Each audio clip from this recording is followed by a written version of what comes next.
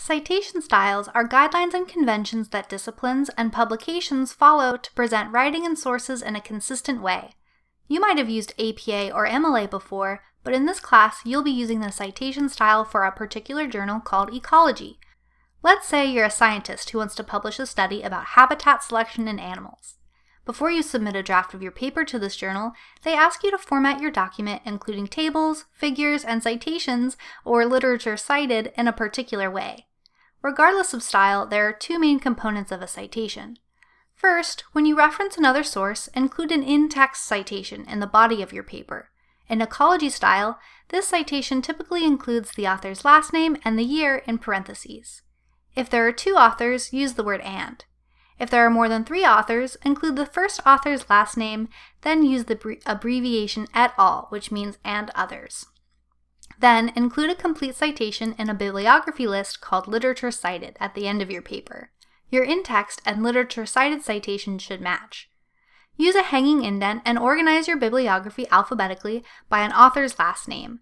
This helps your readers skim through the list to find the full citation from the in-text citation.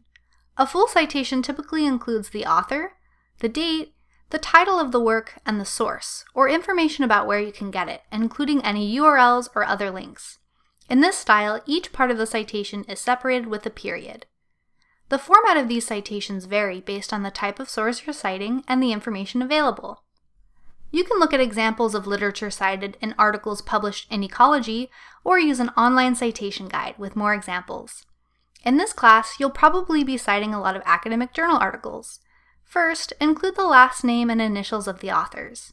Use the word "and" before the last author, then include the year the article was published. Next, include the title of the article in sentence case.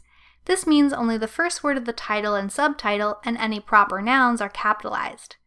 After that, include the academic journal where the article was published. Academic journals typically publish collections of articles throughout the year in volumes. Include the volume number, and the page range, if there is one. Finally, include the DOI, or Digital Object Identifier, if it's available, in brackets. This is a direct link to the article on the publisher's site. Ecology style is similar to APA, but doesn't include italics and uses different punctuation. Formatting citations and your paper can require some attention to detail. If you're not sure how to cite a source using Ecology style, ask a librarian.